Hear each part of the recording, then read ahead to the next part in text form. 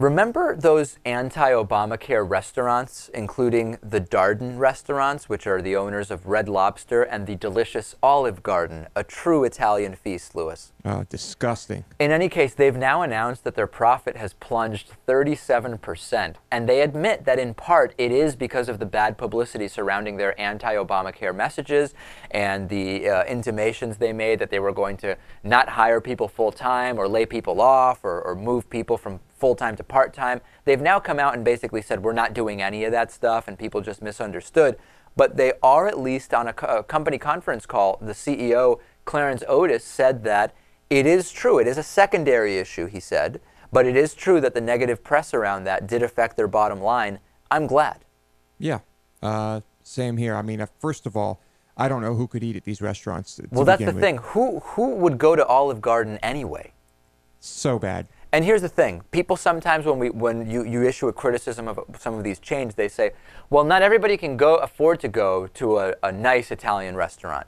Olive Garden's not that cheap. Like, if you go at night to Olive Garden, unless you get, like, the one special thing on the menu, it's not like it's a great deal. It's priced very similarly, particularly in our area and many other areas I've been to. It's not really that different than an actual Italian restaurant. Right. Now, I can understand if you live somewhere in the Midwest or one of these areas where the only restaurant for a decent restaurant for 10 miles is an Olive Garden. I've been to some places in the Midwest where you come across a Panera and you think you think of salvation because there's just literally nothing. But that doesn't apply to a lot of parts of this country. That's true. Yeah. Here's a novel idea. What about if they improve the quality of the food and the customer service and see what that does to the bottom line? That's too expensive. Yeah. Well, listen, I'm going to continue my boycott of Olive Garden and Red Lobster because of the Obamacare stuff. Yeah, that's why.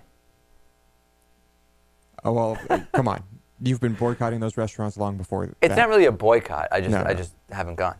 Yeah. It's not like you're rallying people not to go. It's just... Yeah. It's Someday disgusting. I should tell the story of when a mutual acquaintance of mine and of Lewis's wanted to have his birthday meal at an Olive Garden that was like an hour outside of where we live. It was a dark time, let me just say that. Rough. Yeah, let's take a break. Facebook.com/David Pakman Show. We've got the special going on, davidpakman.com/holidays. Coming up next, is Britain just as gun obsessed as the U.S. or not? We'll talk about that with Dennis Campbell. Stay tuned.